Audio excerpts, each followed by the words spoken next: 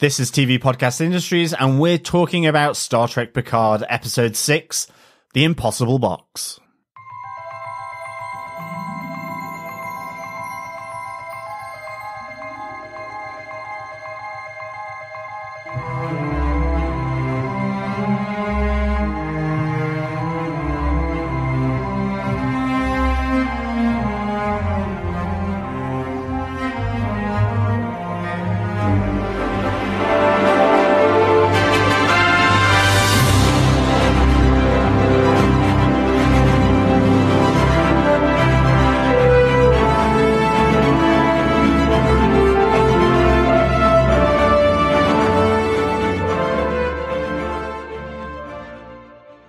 Jolan True, fellow Trekkers, this is TV Podcast Industries, and we are talking about The Impossible Box, which is the 6th episode of Star Trek Picard.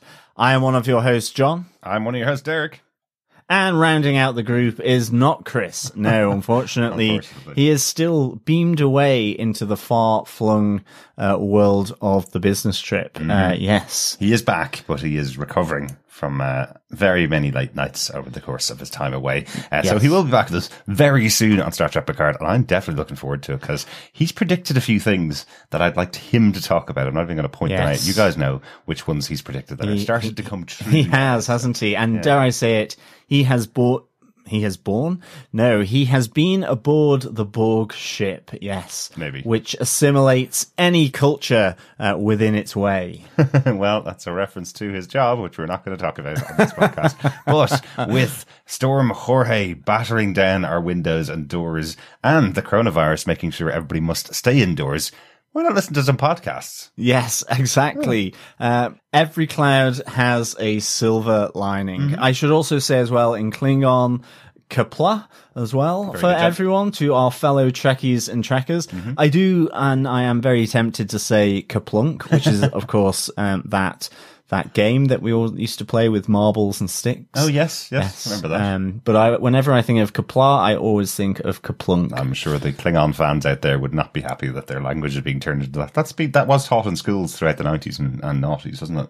What, Kaplunk? In college, no. No, the Klingon language. You could take a course in actually how to learn it. So, there are some people out there that even our pronunciation of that word might anger them. But dare I say it, we studied maths, English, science, history, geography, art, music, theatre, and everything else in between, including home ec. I'm talking about college now. In college, you can specialise in whatever subject interests you. That is true. All learning's good learning. It is. As they say. No matter whether it's a made-up language like English, which is also a made-up language. It just happens to not be connected to a TV show. That's all. That is true. The tongue of Mordor as well. Yes, I think you can. The dark language. Probably learn the dark language somewhere. Anyway, we're all over the place at the beginning of our episode. If you want to hear some more stuff, if you're stuck indoors and want to hear some more stuff that we podcast about, you can go over to tvpodcastindustries.com, subscribe to the podcast, listen to some of the stuff that we have available for you over there. Or if you want to, you can go over to our Patreon at patreon.com/tvpodcastindustries and listen to the first 5 episodes of our Penny Dreadful rewatch. Penny Dreadful, the first 3 seasons, starred Harry Treadaway, who we see a lot in this episode as Narek, but he played Victor Frankenstein in that show, and I think he's fantastic over on Penny Dreadful. There's some great moments that we've had already in the first season that we've talked about so far, and we're going to be talking about the second season pretty soon as well, so looking forward to seeing more of Harry Treadaway over there. Yes, definitely. And of course, that is all building up to our coverage of Penny Dreadful City of Angels, which is out on the 26th of April. That's right. And I've been trying to keep myself reasonably spoiler-free for City of Angels. But one thing I did learn this week, which I thought I'd share with the Star Trek Picard listeners, Brent Spiner, who plays Data, I'm sure you know who he is. We played Data on Star Trek Next Generation and also at the beginning of this series of Star Trek Picard. He has been signed on for Penny Dreadful City of Angels. So this is a really good show to follow up Star Trek Picard, really, isn't it? Yeah, definitely. So, yeah, a few nice little actor crossovers and threads between these two shows. I will be highlighting another one as well during one of my points. Interesting. And As we were talking about language beforehand, data or data is the eternal question on the minds of Trekkies and Trekkers, like potato, patata, or tomato, tomato. Kind of, but that question was actually answered on the show when Dr. Crusher disappeared for a season and we had Dr. Pulaski on the show. She mistakenly called data, and wondered why he got so upset about the fact that she was calling him by that. And he said, well, one's my name. My name is Data. The other word is data, and that's just how you pronounce that term effectively. So it has been answered on the show. So it is. Okay, data. excellent There stuff. you go. Yeah. Anyway, So the debate is over. the debate is excellent. over as soon as it's begun. Yes. But if you want to send us any thoughts that you have on any of the shows that we cover, just make sure you email us to feedback@tvpodcastindustries.com, or you can join us over on our Facebook group at facebook.com/tvpodcastindustries. A quick bit of feedback before we get into this episode, because over on Twitter, Mark McKinley sent me a direct message about the La Serena hologram with the name Emmett that we discussed last week on the podcast, because we were wondering why one of them would have a name. Yes, exactly. Yeah, and why everybody else didn't have a name. They were all called the emergency medical hologram or the emergency hospitality hologram. So none of them had names. But he had a really good point here. Mark says, "Hi guys, just listened to Picard episode 5 podcast and the point about Emmett. I assumed Emmett comes from emergency tactical, as in EME/T. It's just faster to say than EMT or ETH, emergency tactical hologram. You call them Emmett, especially in a battle situation. So perhaps Emmett evolved from that." That is an excellent thought, and one that I am wholeheartedly behind. Yeah. That's really good, actually. Really good, Mark. And I hope I did justice, because when I'm reading it in front of me here, it makes total sense. I hope I've done justice reading it out. Because it makes sense kind of creating a portmanteau out of a word that makes sense together, because you can't do that with emergency medical hologram, but you can do it with EMT. I like the idea of turning it into Emmett. And portmanteau is very heavily used in the German language as well. Very good. Very good. Well, let's get into this episode 6 of Star Trek Picard, The Impossible Box. I just assumed before the episode was going to be going on that the Impossible Box was going to be the Borg cube. But instantly when you see Narek with that Rubik's Cube type box that he has. Yes, the Romulan Rubik's Cube of death. It's definitely a lot worse than a normal Rubik's Cube, isn't it? A lot more little secretive bits inside, obviously, because it's made by the Romulans. There's always secretive bits inside. But let's get into the episode. This episode was written by Nick Zayas. Nick was an executive story editor for this season and was a story editor on the cop drama Major Crimes as well. So he's starting to kind of go up the ranks of writing, effectively getting his own episode here, which is quite cool. Yeah, good stuff. Yeah, the episode was directed by Maja Vrvilo. She's directed this episode and episode 8 of the show, and also directed the Star Trek short Trek Runaway, and directed Discovery Season 2, Episode 11, Perpetual Infinity. A really good episode, actually. All of Season 2 was fantastic. I can't really pick out one individually that was better than the others, but definitely towards the end of that season, every episode was just hitting such a high bar. And also, for our former Gotham TV podcast listeners and viewers of the TV show Gotham, Maja directed Gotham Season 4, episode Mandatory Brunch Meeting, and Season 3, The Primal Riddle, 2 really good episodes of Gotham. So I'm really glad they brought Maja over to direct Star Trek Picard. Yeah, it's good stuff. It does just show what a close-knit or small world I suppose the TV and film industry is really. Absolutely, yeah. But it's always great to have those kind of connections. Yeah, you remember, Mandatory Brunch Meeting had Jerome in there and had his gang in there. That was a really cool episode of Gotham as well. So seeing her working in a completely different type of structure with Star Trek is quite cool. John, do you want to tell us the official episode description for episode 6 of Star Trek Picard? Sure. Picard and the crew track Soji to the Borg cube in Romulan space, where haunting memories resurface for Jean-Luc Picard. Meanwhile, Narek believes he finally found a way to safely exploit Soji for information. And exploit he does. He certainly does, yes. Let's get on to our big moments about the episode. We must face the ramifications of the Prime Directive. John, what's your major moment? It is, I suppose, the big moment of the episode. And it's kind of a two-parter, really. It's Soji's dream that we see at the start And then also the Jalmak, the Romulan meditation where Narek gets Soji to tease out this dream that we see at the start in order to get more information, where she's doing it consciously, effectively. I thought this was really, really good. But one of the first things I want to say about it is just that opening with the young Soji sort of coming down the corridor with the lightning. It was very horror-esque. It really did delve and connect with that trope. But also what we learn from the Jalmak is this kind of modern-day Frankenstein. And I kind of really like that, just because Harry Treadaway playing Narek is part of that, because here is a Penny Dreadful connection where, you know, he is Victor Frankenstein in Penny Dreadful. Yeah. So I thought that was quite nice that, you know, this is an allegory, I suppose, of a modern day Frankenstein here with Soji. This creation, you know, her father, being this scientist effectively creating a new life form, if you will. So I thought this was really nicely done. It really did invoke the Mary Shelley element with the lightning as well, that sort of helps spark life into the world. So I thought this was a really nice little touch in the episode, actually, definitely. To be honest. But also, I think the really good thing in this moment, and particularly around this Romulan meditation and the way Narek uses and exploits Soji, really. You know, he's had this kind of romance with her, a fairly secretive one, given he's a Romulan, but one where there's been a little playful patter to and fro between Soji and him about how he is this closed book, yet they are drawn to one another. At least Soji thinks so. You know, she is unaware of his true intentions.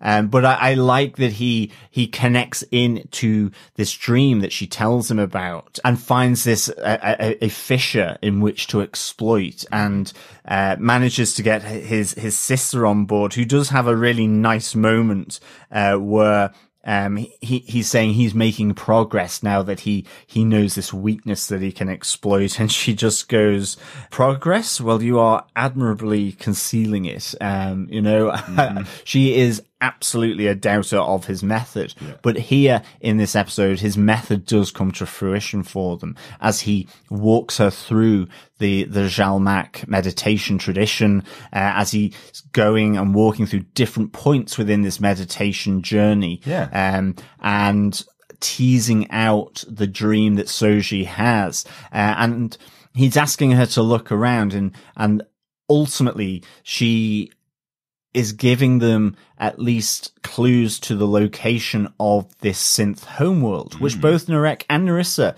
realize is a reality. You know, for Soji as well as for Dahj, they assumed they were just sisters, biological sisters. They didn't even know that they were synths.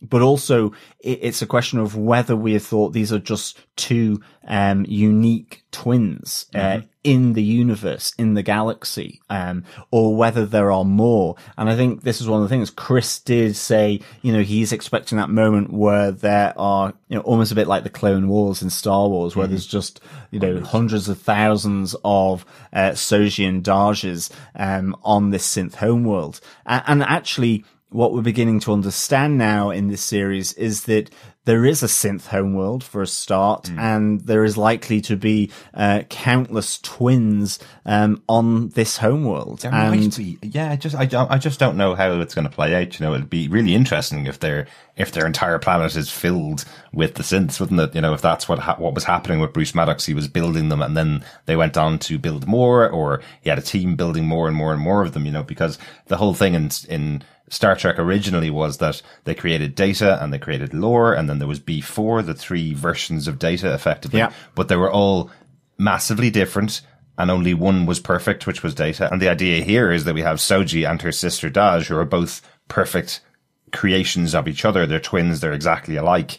And will they possibly also have been able to mass produce these twins as well? You know, is there something that allowed them to mass produce them? And is that what the whole homeworld is full of? Or are they just saying the synth homeworld is just the place where the two of them are from? It seems like Narek and Narissa believe there's a whole legion of them that need to be destroyed, but we've still only heard about the two of them. One's already dead. So yeah, and it could be much more kind of naturally evolving, whereby yes, it's not that there's legions of synths, but actually it's just communities and town. They are building their own society and civilization. Certainly Narek and Narissa believe that they are a threat and that there is some kind of maybe more existential threat to biological organisms from this homeworld. And here we get two very good moments as Narek takes her around the Jalmak. One is he asks her to look up, and we see two red moons, and the lightning from her dream are these electrical storms, which are immediately fed back to Narissa, who has this meditation space, I suppose the spiritual place of the Romulan Empire, bugged effectively. Or it's through an earpiece or something in his ear and her ear. The one thing I like about this as well is that, you know, I don't know, maybe they're not desecrating this spiritual place, but I think they are, because the Romulan guard doesn't want to let a non-Romulan into the kind of chapel or this spiritual space. And so I like that sort of disconnect that, you know, on the one hand, there's this Romulan purity, yet the Romulans will desecrate or infiltrate that space in non-spiritual ways to get the information. And we see then this clue to the synth homeworld with these two red moons and the electrical storms.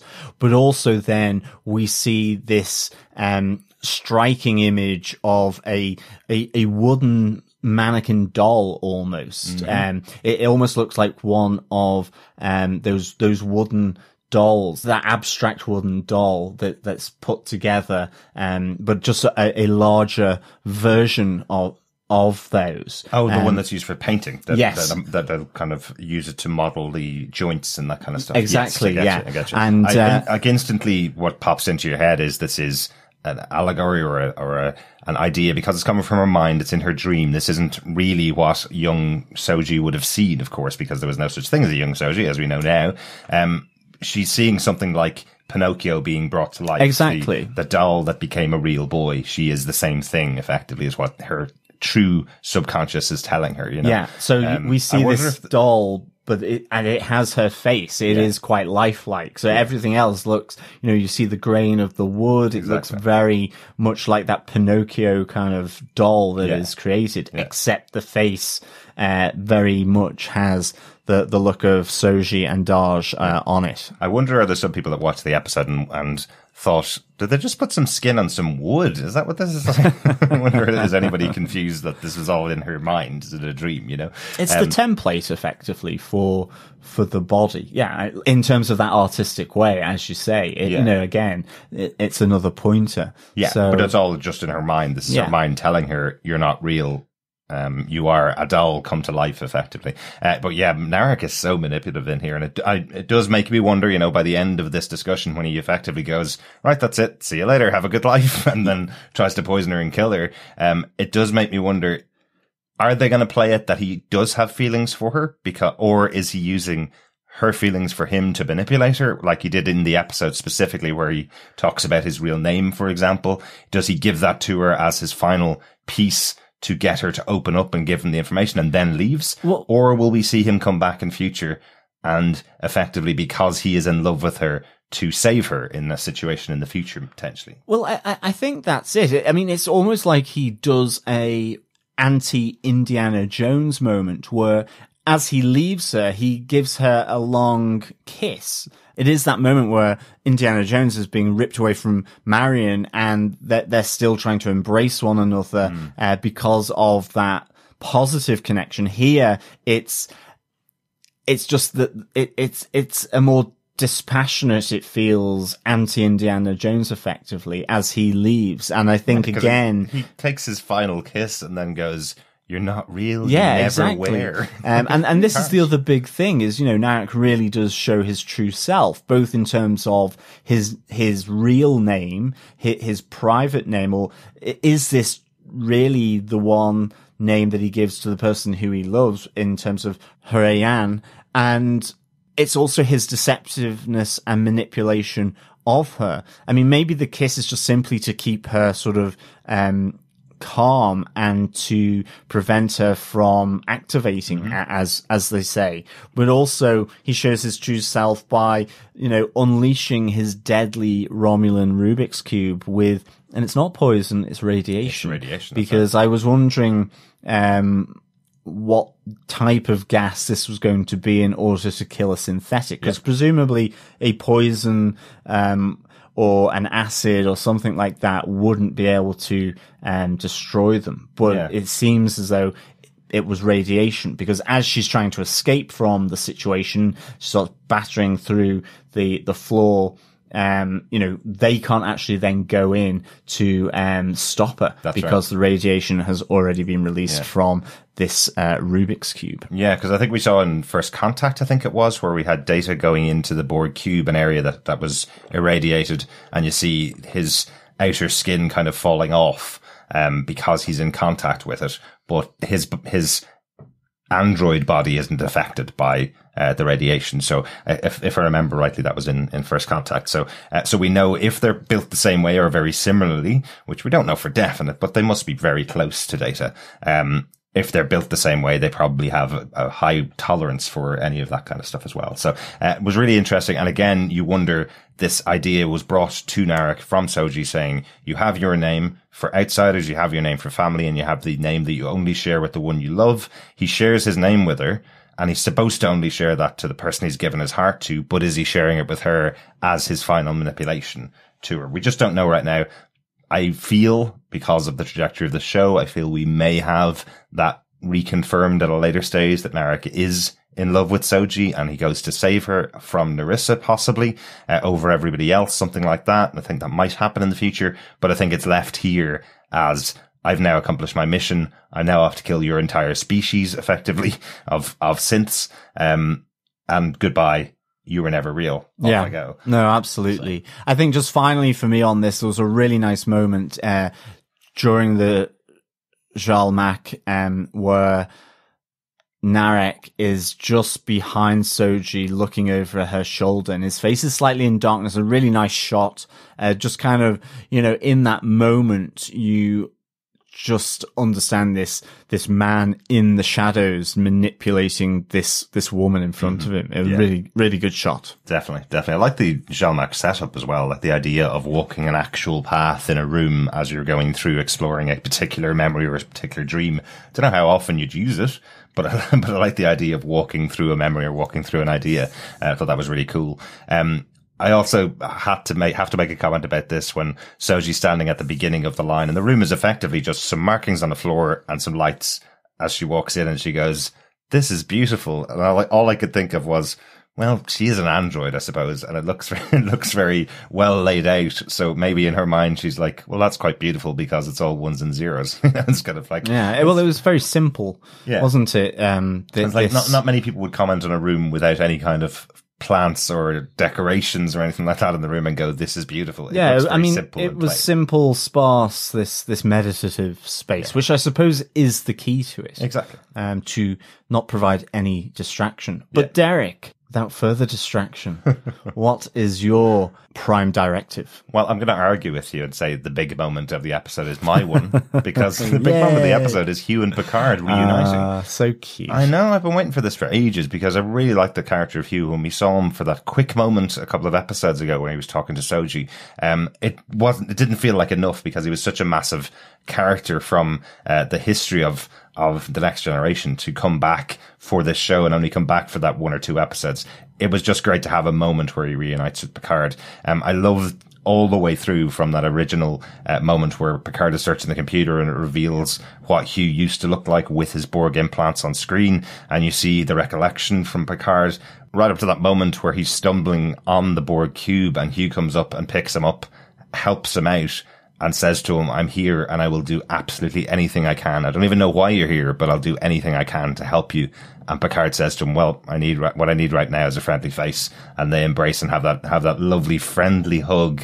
It really does feel like the two of them have been reunited over all of this time that they've spent apart, you know. They really do seem to have a good relationship between the two of them. And I think it works so well in the episode that I really enjoyed their scenes together. They're playing off each other because they both have this past, because they were both former Borg. They both have this past that they can completely rely on each other to have those discussions. He's not as broken almost as Seven is, because Seven's seen the brutality to the former Borg. I know Hugh has as well, but he seems to be kind of going, well, at least I'm making a difference, and at least when the other XBs are coming out of being Borg, I'm able to be the one there and go, right, we can move on together. You know, he's kind of leading them into this new life. And Picard being so impressed with the actual reclamation operation for the Borg, saying, you know, I didn't think this could happen on such a mass scale, you know. I think to everybody else, and I like these moments when they're walking around the corridors, to everybody else when they see the ex-Borg, they're confused by them a bit. It seemed like the way Hugh's explaining it, he's kind of saying, but every time they see them, everybody else is looking at them as their former Borg. Whereas you and me, we can look at them as they're coming back to the way they used to be, rather than being ex-Borg. So you see that moment when Picard comes on board first and is walking down the corridor with Hugh, and he tries to avert his eyes so that someone doesn't recognize him as Locutus, one of the former Borg, so that he doesn't recognize him as Locutus of Borg, because that's the memory they all have of each other. They know what they were and what part of the Borg they formed. So I like that relationship between the two of them. I like the connection between the two of them. Also, really good touch when Picard is kind of collapsing from his arrival on the cube, and the camera pans down through the ship. It's a cool shot, actually. After those clips from First Contact, I think they used the First Contact movie as their template for all the Borg and Borg Queen stuff. And then the camera pans down to a bold Borg who looks very like a younger Picard, almost a little heavier than Sir Patrick Stewart, but it looks like another Locutus is on board the ship. It's a nice touch to choose him out of all of the board that could be there, you know. No, he's the cutest of Borg. The cutest of Borg. I think I heard that on another podcast. I can't remember who said it, but the cutest of Borg. It's definitely my favorite nickname for Locutus. But yeah, I just wanted to talk about their reunion. It stuck out to me as being such a great moment because, you know, Picard, remember, he's surrounded by so many characters that we've never met before. So him actually meeting someone, he never even knew Seven, remember. He would never have spent any time with Seven of Nine, whereas that's true. Hugh would have been someone from his old days on the Enterprise that he knew and had a relationship with, had a friendship with in some sense. So seeing that he's doing well and seeing that he's getting on well and as a leader here, you know, we have that moment where Hugh says, at least I'm here on behalf of the Federation so I can get off here and leave. I'm not employed as such by the Romulans. Which was a nice thing to come out of that conversation, because I had thought that he was employed by the Romulans, that he had kind of moved to the Romulans because of his treatment maybe within the Federation. And I didn't actually think that this was going to be, I think I said it on a previous podcast,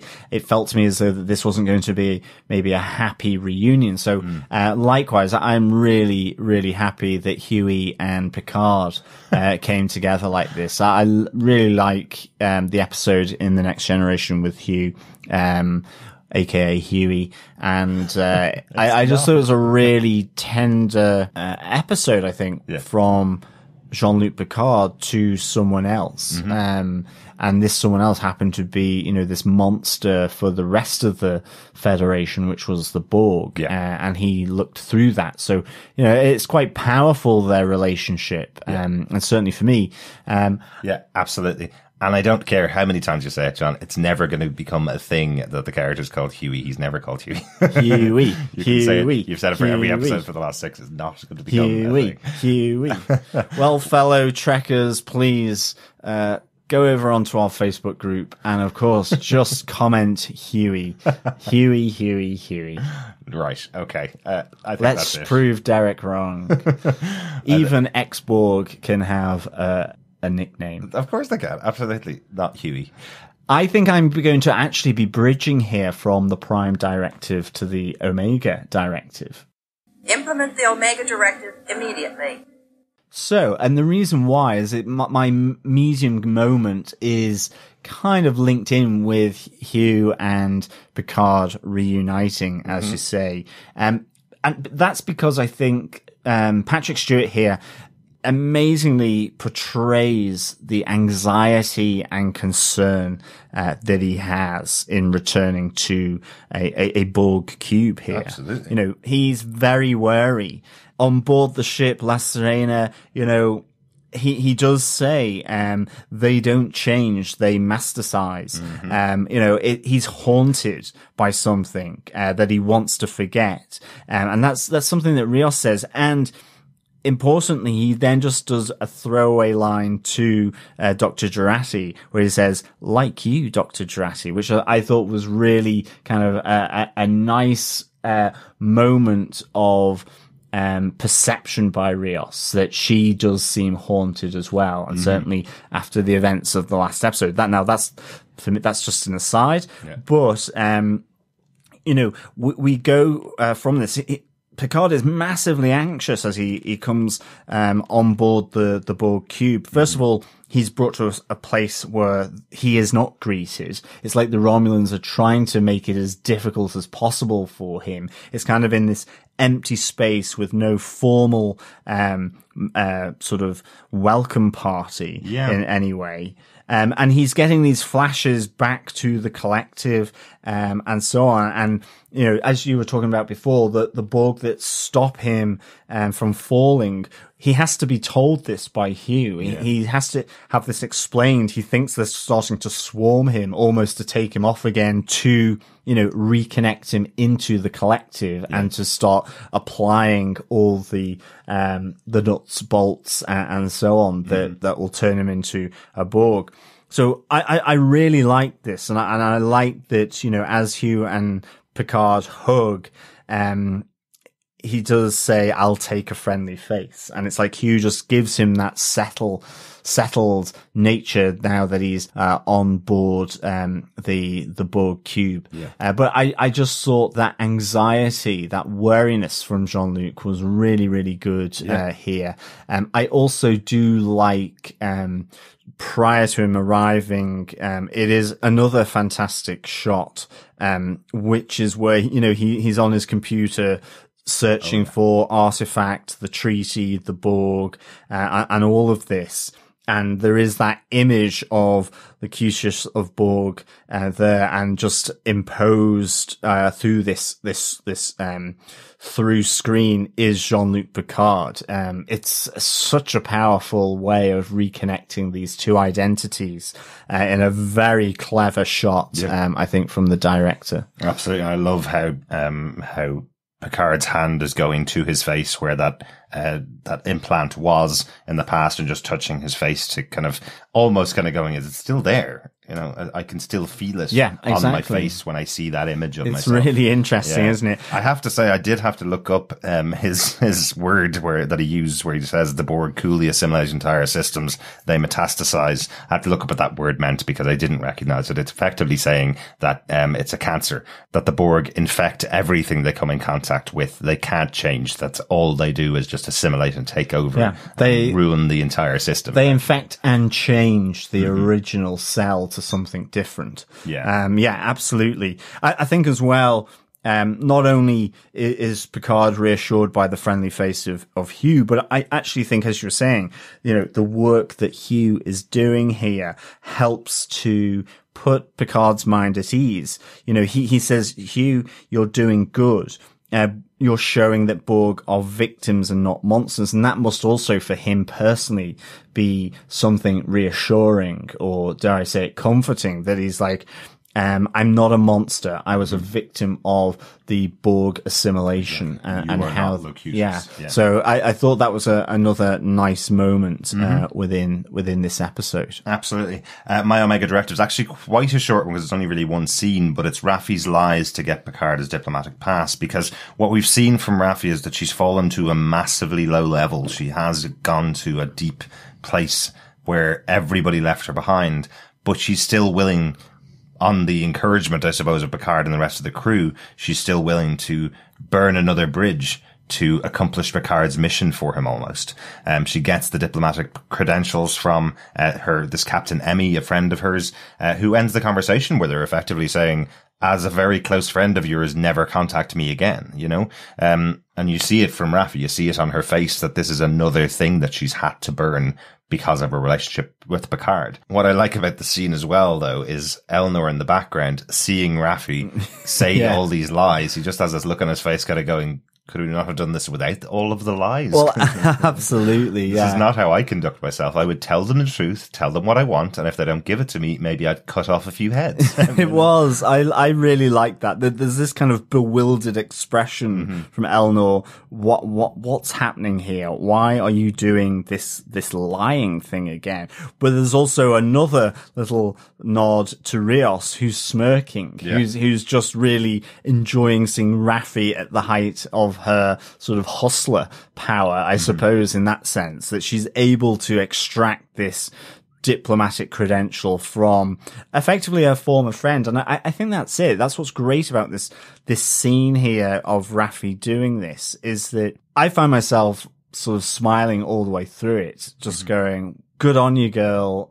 It was really good. I like these touches of looking at Elnor, at Rios, even Raffi's kind of, you know, sort of take on Jean-Luc Picard, where she's going, you know, he's so Federation, his face is probably still on the brochures, all of this kind of thing. But absolutely, and you know what he's like. He's when he's not id, he's just 90% ego. Yeah, exactly. I love the face on Sir Patrick Stewart when he's looking at it, kind of going, "Well, I'm not that bad, am I?" I know it's actually a really kind of light piece, but underpinning it is this tinge that she's lost another friend here. You know, the previous episode she lost, or effectively wasn't able to reconnect with her son, who really doesn't want anything to do with her.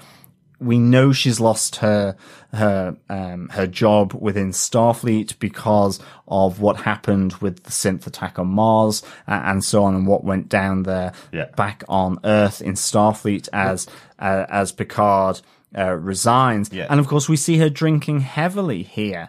Now in other podcasts I would normally do a whiskey watch, certainly for Jessica Jones, because she was another person that did like a good old whiskey. It certainly looks like whiskey, but there is no label, so it is an unbranded whiskey watch in that sense. But you know, this all kind of just underlines or underscores this whole kind of relatively light-hearted piece with kind of that tinge of Raffi circling downwards ever further a bit. Well, I think this would be a very good example of the functional alcoholic, right? So this is someone that can hold herself together to get a specific job done. But you see almost instantly afterwards, and some people might think it's badly played because instantly she starts to fall over and stumble.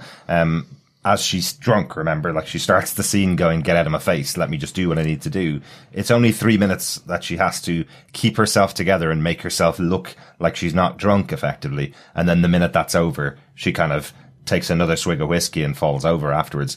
That's a functional alcoholic. And unfortunately, I have experienced that in my life. I've met people like this who are able to hold themselves together, and you wouldn't realize that underneath it all, they've been taking swigs of whiskey out of their desk kind of thing, you know? Yeah. So there are people like that. And I do think this moment is showing you how tough it is, or how tough she can be when she needs to be, actually. And then her returning to herself, because the rest of the episode on Raffi's side really is taken up with her mourning the fact that she's not only lost her son, but now lost a granddaughter that she's not allowed to meet.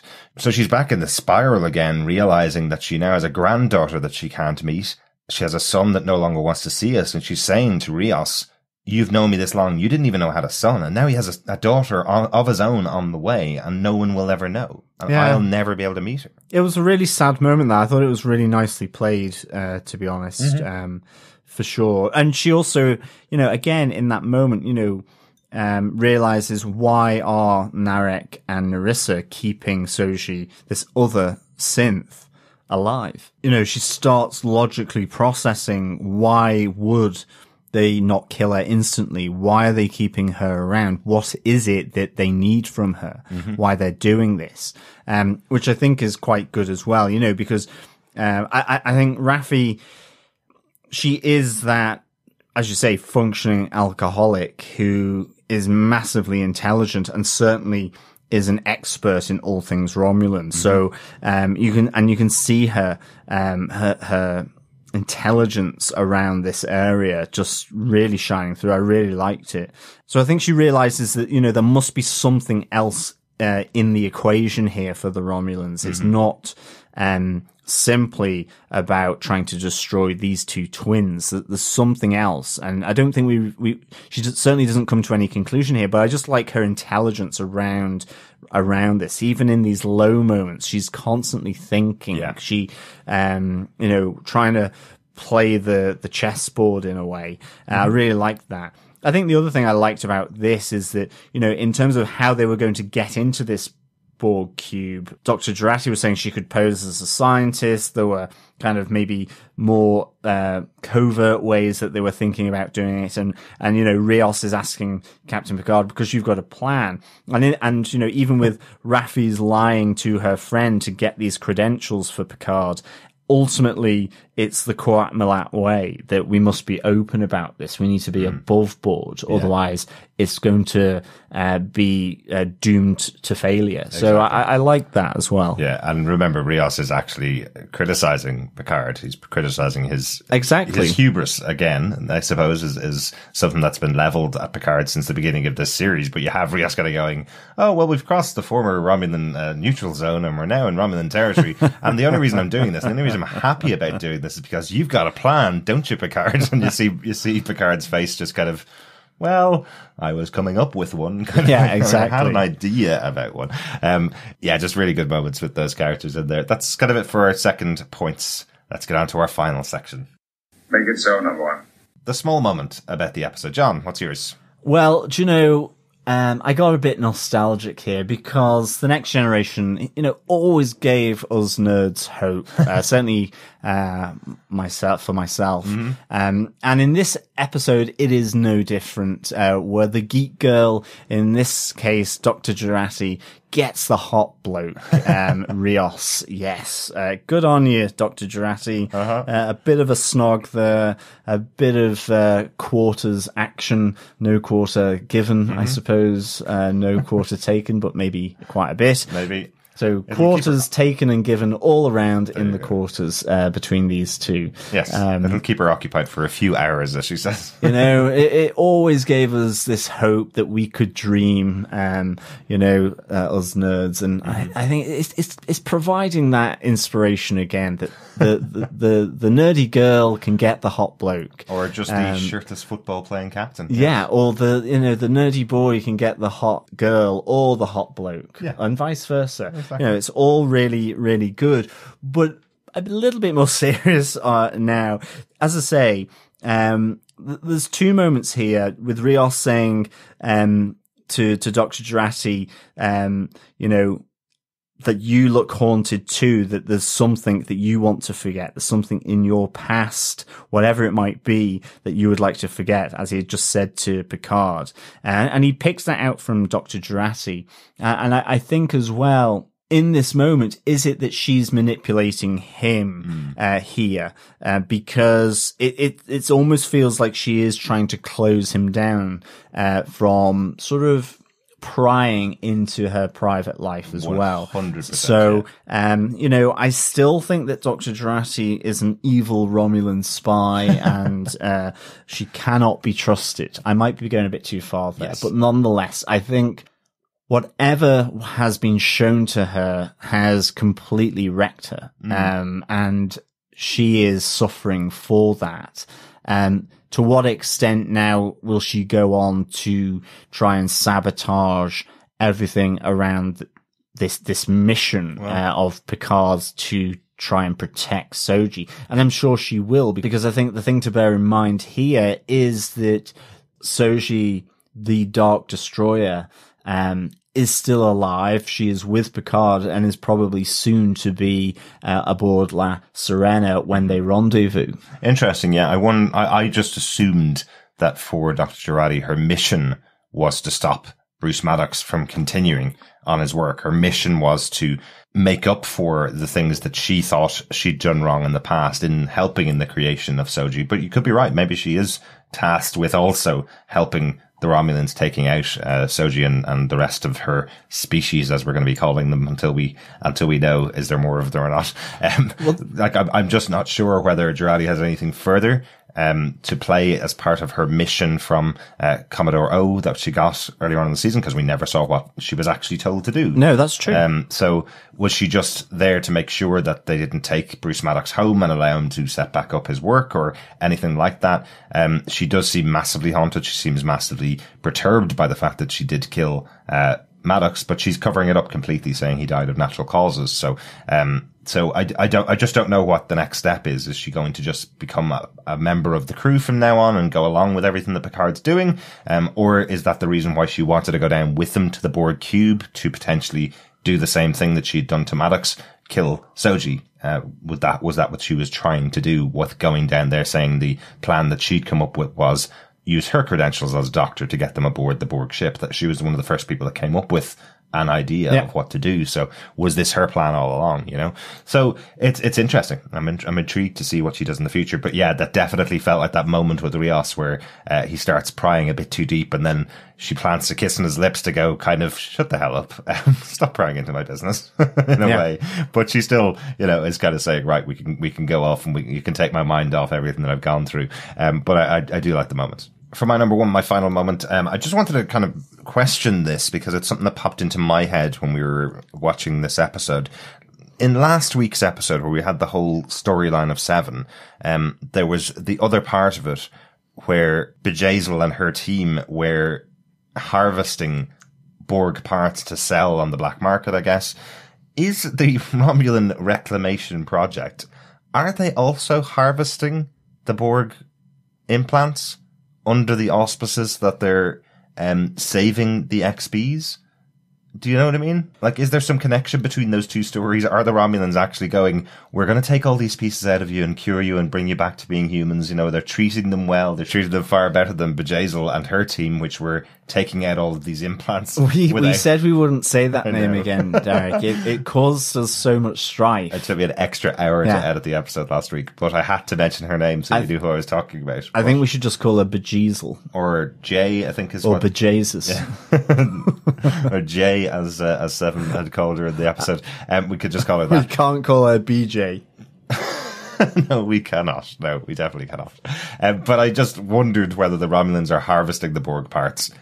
Yes, they're using anesthetic to make sure that they're not as damaged, I suppose, as the people that Jay was taking all of the implants out of. But are they actually harvesting them? Is this what's going to connect to Seven's story? Is Seven going to arrive and go, hang on a second, what are you doing with all the bits you're taking out of these XBs? You know? Yeah, well, I mean, they're certainly probably not going to dump that technology, are they? I mean, that's the thing. It seems like the sort of more palatable or legal way of doing it, just under, as you say, the auspices of this treaty. But they're certainly, you know, I suppose at least they're being green, that they're reuse, recycle kind of thing. Yes, are they just melting it down? Or, you know, are they trying to, sort of strip the technology in order to learn about the technology and then develop it for their own needs? You know, it's almost this back engineering of the Borg tech. So, it's really good, but I think it's also a nice way that Seven's story could reconnect here. Maybe. In that she sees the contradiction of what Bjayzl did and what the Romulans are doing, that there really is no difference, other than at least, that they're treating the former Borg, sort of humanely in that sense, or Romulanely in that sense. There you go. Well, Hugh is human, so maybe humanely is okay. It just popped into my head for this episode. I wanted to make sure that I put it in the podcast here, so we actually discussed it. So I just wonder, is there something there that might come back and be connected to Seven's story with the Romulans, and that how she comes back in to the show in the future? Just wondered if that was something. Speaking of something, is there anything else we want to talk about for the episode? Isn't there something else you have to do? Any Easter eggs, connections that you may have noticed, John? The one thing I did notice was that Rios's shoulder wound that we saw in episode 3, where he didn't want it to be sort of wiped away. He didn't want it to be modern Federation scienced away, like it could have been. He wanted that wound, and durable regenerator. But he didn't have it on his shoulder. It is completely gone when he's playing the shirtless football. So it's a little continuity mistake, methinks. Or is it underlining of the fact that he may be a hologram? Exactly. But there are other scars still there, but maybe they were the ones that were already present when he became a hologram in that sense, or the template from his body that was used. So I know you were looking very closely at that scene. I was. I don't know why at all. Why I was looking at this topless hunk around his defined shoulder area at all. Just to see. It was all for continuity and podcasting. Exactly. So that was just one of the kind of things here as well. And also we get to see the Borg Queen's antechamber here. Hugh takes, once the alarm has been raised, Jean-Luc and Soji have connected the it is very Terminator-esque in like, give me your hand, I'll help you. Except that's not what was said.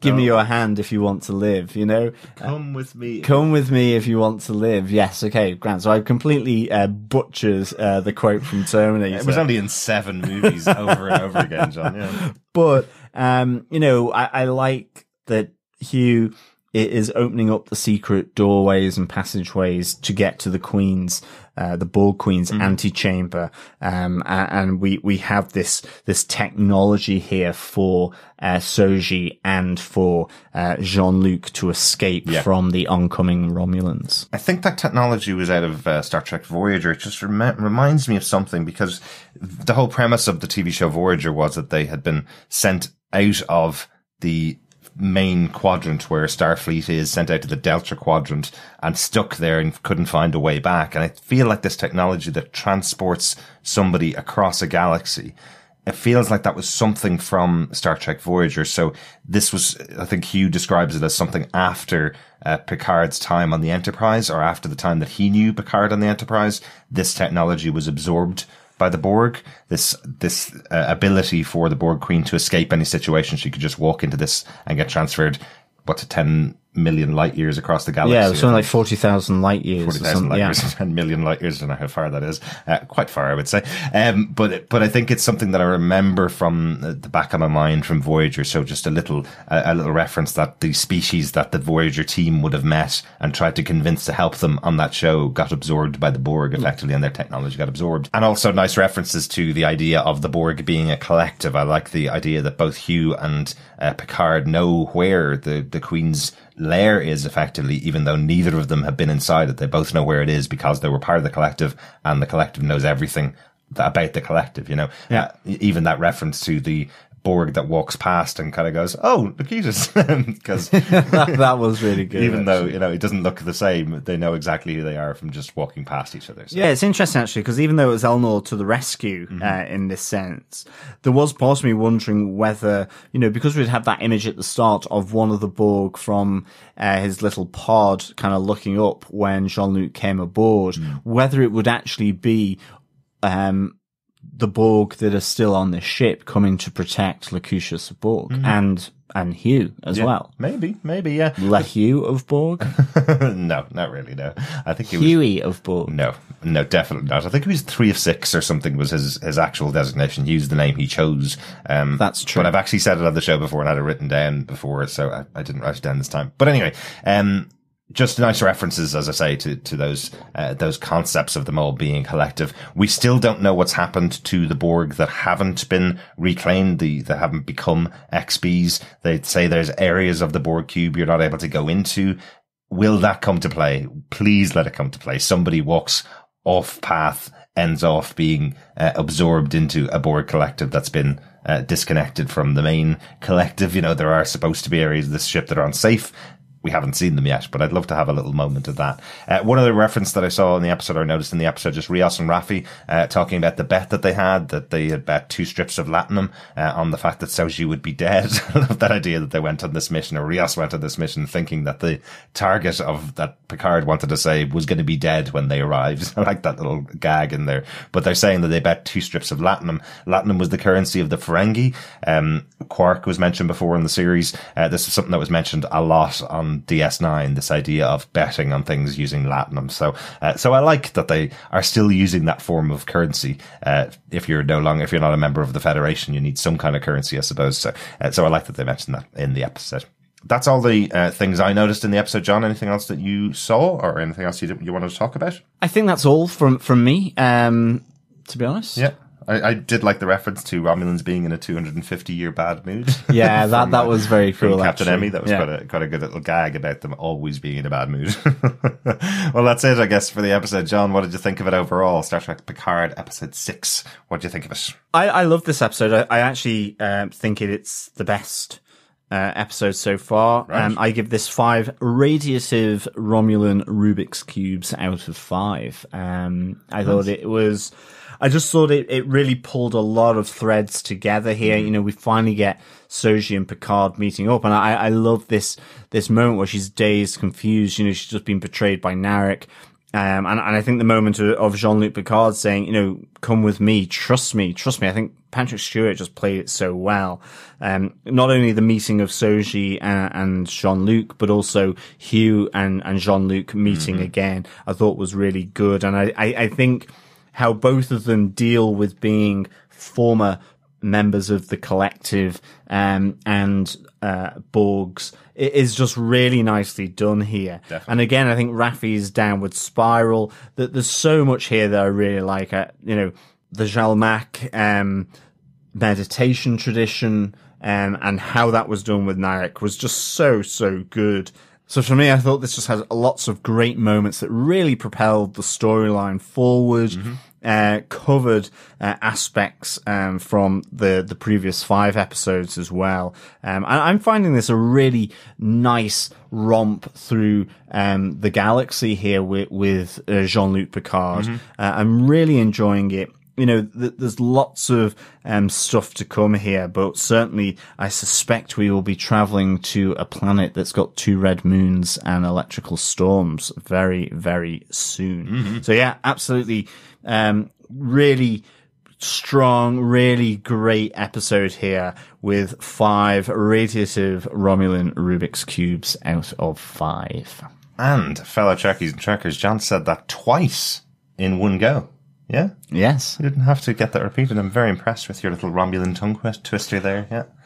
Exactly. Next week, seashells on the seashore. I knew you couldn't say that. No, I can't do that one. I almost sounded like Raffi there after her bottle of whiskey, dare I say it.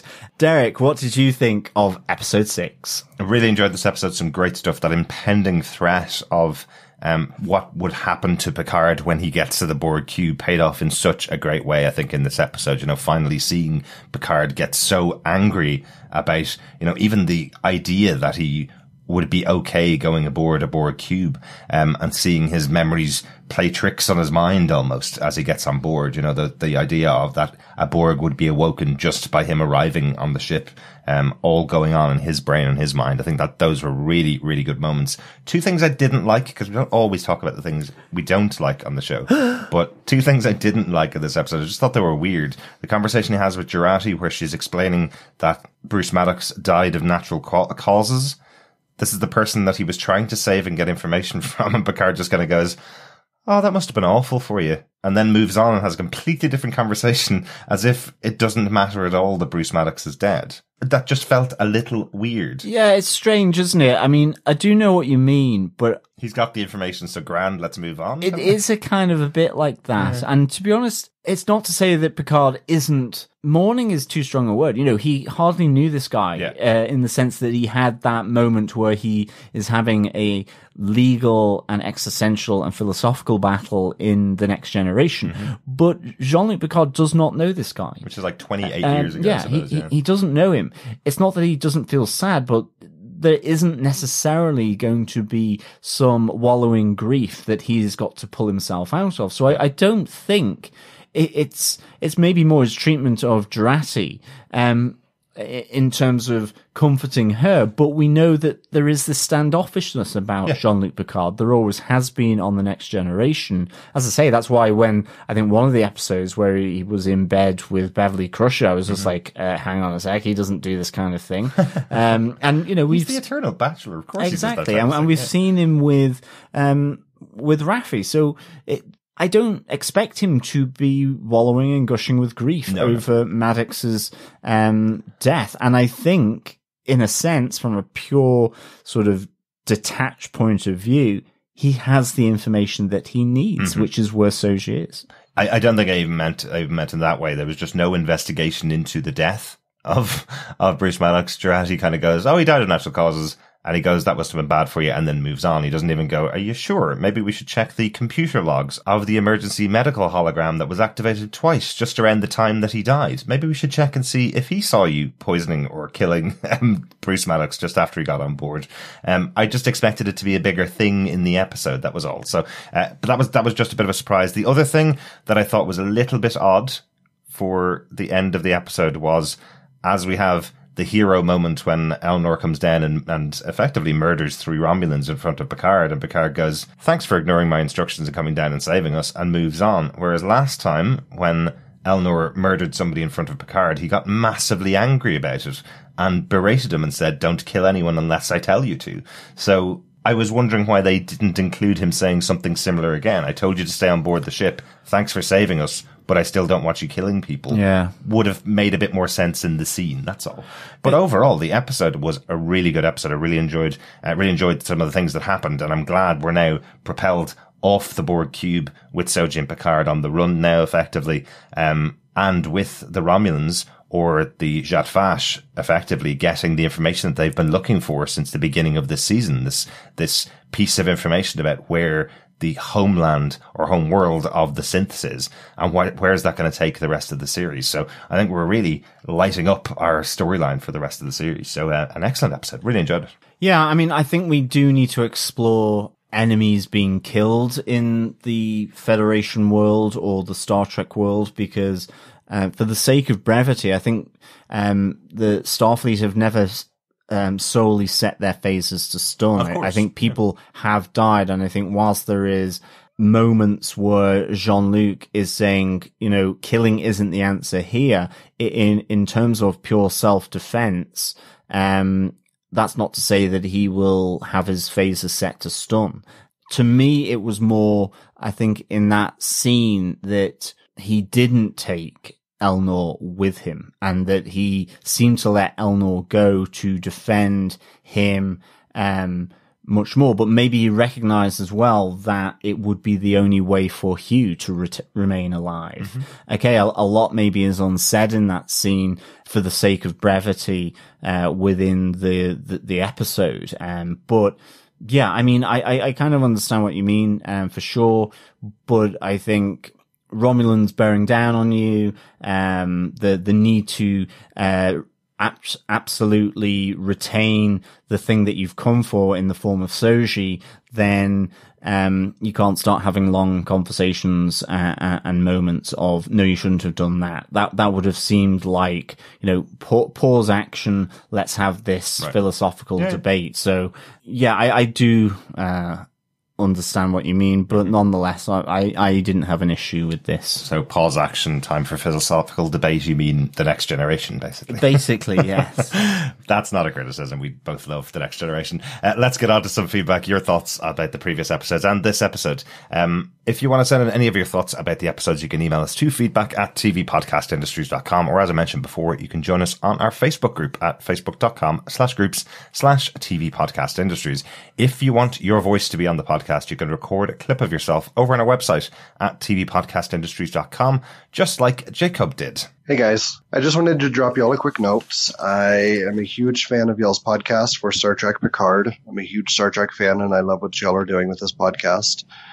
I just finished watching episode 5. I know y'all have probably moved on to recording the podcast for episode 6, but I just wanted to drop you a quick note. And kind of something I was thinking about with Gabriel's wife. You mentioned in the podcast that she was Romulan. I think, in my opinion, she was probably Vulcan. I think, it makes more sense to me that she would be a Vulcan based on his path with his mom. Psychologically, he would go for somebody that has that more calm, emotionless, stable demeanor. I don't know. What do y'all think? Do y'all think, that could be something that's possible? Or, am I just reaching at straws here? Thanks so much for the voicemail, Jacob. I'm really glad you're enjoying the podcast. It's great to hear a Star Trek fan who's enjoying the podcast as well. In terms of the character being a Vulcan rather than a Romulan, to be honest, I think I actually got the description of her as a Romulan from the Trek Wiki page. And the reason I checked there was because I was just looking for her name. I really like the idea that this could be just a rebellious choice of her son to go after someone that's the exact opposite of his mother. Someone that's very stable and very specific in their thinking. This idea of having a much more clarified mind, I suppose, than his mother, who's been going off for years trying to investigate this thing and going down a deeper and deeper hole, that it could possibly be going for a Vulcan because it's the exact opposite of his mom. We all do the opposite of what our parents want us to do. So I like the idea that he's going after someone the exact opposite of his mom as kind of a rebellion. That's a really interesting choice there, Jacob. Yeah, excellent stuff. Thanks, Jacob, for the voicemail, for sure. Yeah, I think for me, I kind of saw pointy ears and went Romulan because this is so Romulan heavy. It's almost like for me, it's almost like I'm forgetting that the Vulcans exist because that they're not really a huge part of this show. It's all about the Romulans. I think it's more likely to be the Vulcans given their much closer relationship to Starfleet and to Earth, and being part of the Federation, which the Romulans aren't. Certainly in episode 6 now, we know that there is this former neutral zone, but that any crossing into it could be seen as an act of war. Hence why, there is the diplomatic credentials that, Picard needs, so that actually, I think the Starfleet officer says, any Starfleet ship or Federation ship in that area, it will be classed as an act of war. So the tensions between Romulan and the Federation still exist massively here. So it probably is more likely to be a Vulcan. Or if it is the Romulan as suggested by the wiki page, then yes, this would seem like a complete act of rebellion towards his mum, probably on a number of different levels. Certainly given she is a Romulan expert, and probably because she couldn't trust a Romulan as far as she could throw them, then this would almost seem like sort of a smack in the face for her. So yeah, it's an interesting thing that something, as minor detail like that can have so much depth to it. So it's a good call out there, Jacob. Thanks so much. Absolutely. And thanks again for listening. We also got some feedback over on our Facebook page from Bob Phillips for episode 6 as well. He says, Narek, how could you bastard, evil, red, angry face. Never trust a pretty boy, my mother said, always gets you into trouble. Yes, absolutely. Everybody always tells people about me like that. Do you mean I'm in trouble? Something like that. Yeah. Okay. Bob also says, in this episode, we learn that in space, no one can hear you play keepy uppy unless they happen to be a guilty insomniac and fancying some company. Yes. Fancying something for sure. And finally, Bob says, I very much enjoyed the brinksmanship, which earned the diplomatic pass and the awe Picard had for the XP project. The unraveling of a life unlived was agonizing and wonderful, and I hope Space Samurai Boy survives. Me too, actually, Bob. I really do hope that the Space Samurai survives his encounter with the Romulans. I really hope Huey does as well. But certainly he may be fired from his position, given that his employers are the Romulans. But I hope they are all going to team up shortly. That would be quite good to have Hugh along as well. It would, yeah. And certainly with 7 of 9 arriving in as well. That could be a really good team. It almost feels like it could be, dare I say it, some 80s synth band that could be there. It could be. I do like that moment with you saying, can you hold them off for a couple of minutes while we get this room sealed again? And Elnor goes, I won't need a couple of minutes. He's just going to slaughter anybody that comes along. I just think that's really an interesting touch. He still thinks that this kid's there to defend him. He's not there to defend him. He's there to take out anybody who attacks. They're slightly different things. But yes, that moment where you see Soji in her room tagging everything, going probable age 37 months, and it's going over and over again, and she's smashing everything. I was wondering why she didn't just scan herself, just in case she did think that she was synthetic herself, but that didn't seem to cross her mind. She just thinks everything in her life has been created in the last 37 months. An interesting touch, and I know it's just how the line was written, but I don't know why it just completely stood out to me when she turns around to Narek and is explaining the whole situation to him and says, nothing I own is older than 3 years. Yeah? And I went, she's an android. 37 months is 3 years and 1 month. So actually everything she owns is older than 3 years. I said, her mind should know that, right? That she's saying everything is 37 months. Nothing I own is over 3 years. Everything you own is over 3 years. 1 month more than 3 years. Anyway, that's me being wonderfully pedantic again. Yes, it is. On to our final bit of voicemail from Steve Brown. Hello, TV Podcast Industries. This is Steve. This is for the latest episode of Picard, The Impossible Box. Absolutely enjoyed this episode. I really liked it. These last 2 episodes have been really, really good. And it's tough to pick which one is better. I guess the previous one because it had Jay Ryan, but this one was really, really good. I like that we have an activated Soji now, that she's about to learn what she is. Will kill you. And so I'm excited for that. Very Philip K. Dick of the story with Narek telling her, well, maybe someone put false memories inside you. I really liked that. But then, of course, his inevitable betrayal by leaving her in that room was just was heartbreaking for her. But it did send her straight into the willing hands of Picard. So, again, I'm really enjoy this episode. I thought the beginning with Girardi and Rios getting together was a little bit predictable, but at the same time was kind of cool, especially with us knowing that she kind of has a darker side to her.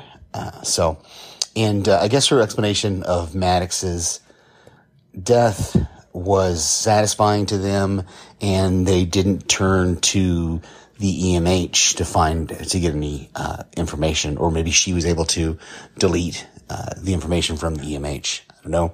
Maybe we'll find out later, or not. No big. Can't wait to hear what you guys thought. Talk to you later.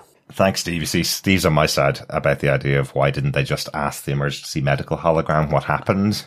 We have logs that say that came alive twice yesterday at the point when he died. Maybe we should check that out. I agree. I totally agree that, normally in a fully functioning Starfleet ship, yes, there would be the people to do that investigation. True. I suspect with this threadbare crew, that's not something that they're going to do. And it seems that at least Jean-Luc does trust Dr. Girardi. So he has no reason to disbelieve what she is saying to him. Given their previous contact. Yeah.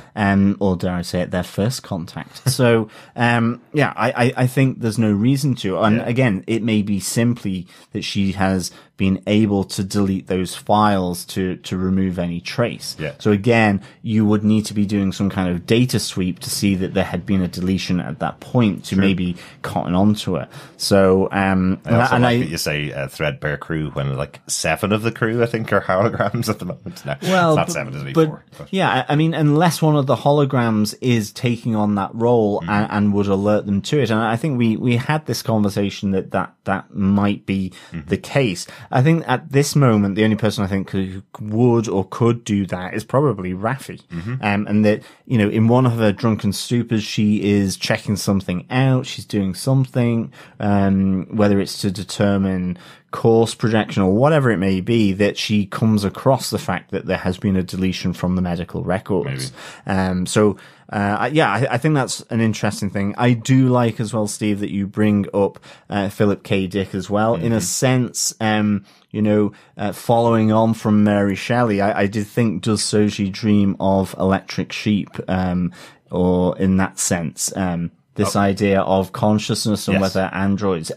With Mary Shelley, it's about, in creating the monster of Frankenstein, and the perceptions and projections of other people as to what he is rather than what he actually is in himself, and consciousness. And this is similarly with Philip K. Dick. It's about the consciousness of an android and their dreams. Does this make them sentient in the sense of like humans with consciousness? So this episode certainly has those themes of Mary Shelley and Philip K. Dick in respect to his book, Do Androids Dream of Electric Sheep, which of course is Blade Runner. Of course. And so, yeah, it's great sci-fi that, I think for sure. Absolutely. I was wondering what was the question the creature asked in Penny Dreadful is, when he gets brought back to life, he's asking the question of, why did you allow me to feel? Because that's the thing that causes the most pain. So I wonder, is that,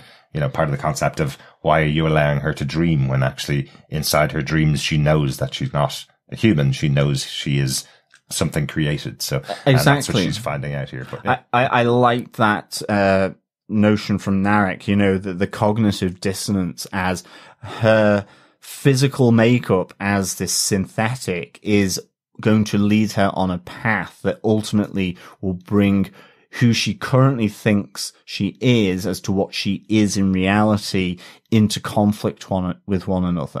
And you have that around Philip K. Dick's book and Mary Shelley in a different sense, obviously not with androids, but with reanimated people, and whether they regain the memories of the previous person or whether they create new ones.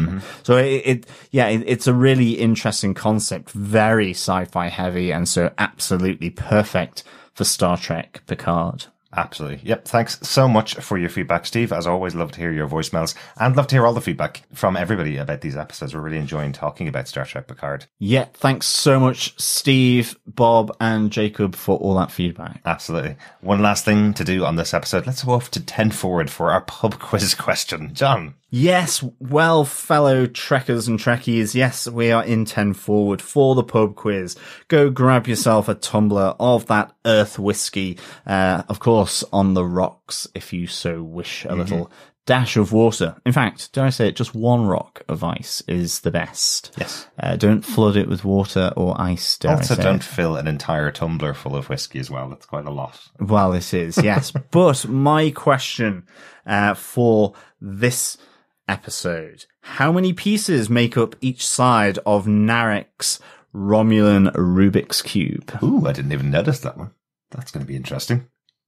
Yes, and I think it's a little more complicated than we may think, since, and this is a clue, fellow Trekkies and Trekkers, the edges are not flush with one another. They have raised pieces. Ooh, I am really intrigued. I love when you have a question that I don't know the answer to in here. I don't know whether I know the answer to it either, but we will find out sure enough.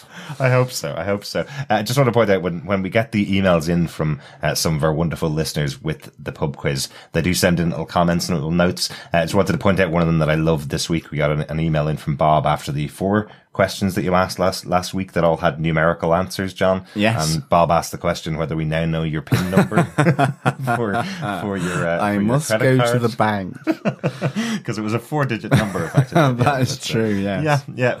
You don't. I'm assured that John will change his PIN number from now on. Thanks very much, John. What's the question one more time for everybody? Yes, the question is, how many pieces make up each side of Narek's Romulan Rubik's Cube of death? Excellent.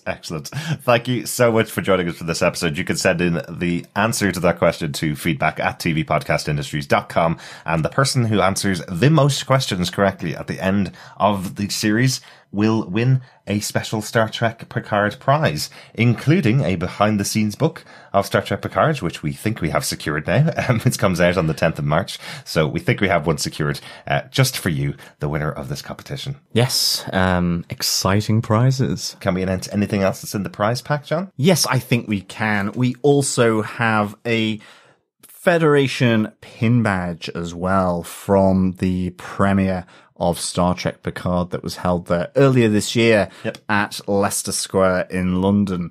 And I think there may be a smattering of other little objects for your enjoyment as well. Yep, so go back, listen to the episodes, get the pub quiz questions, or pop onto the website at tvpodcastindustries.com. I've written up all the questions on each of the episodes there. Send in your answers to them, and you could be in with a chance to win the prize pack of Picard. Ooh, so many P's. We'll be back next week for our discussion for Star Trek Picard, Episode 7, Nepenthe, written by Samantha Humphrey and Michael Chabon, and directed by Doug Arniokoski. And as I mentioned before, if you want to hear more of us, if you're stuck indoors with Storm Jorge, or you're stuck indoors because you're not allowed out in case you get the coronavirus, pop on over to our Patreon account over on patreon.com/tvpodcastindustries. There's 5 episodes of our Penny Dreadful rewatch podcast out there at the moment, with 3 more coming each week until we get to the release of Penny Dreadful City of Angels on April 26th. We're really enjoying talking about Penny Dreadful, so hopefully you can join us for that one. Bye-bye, fellow Trekkies and Trekkers. Keep watching the stars. As always, fellow Trekkies and Trekkers, thank you so much for listening. It's been a pleasure speaking with you. And of course, remember, keep watching, keep listening, and engage. Bye. Bye.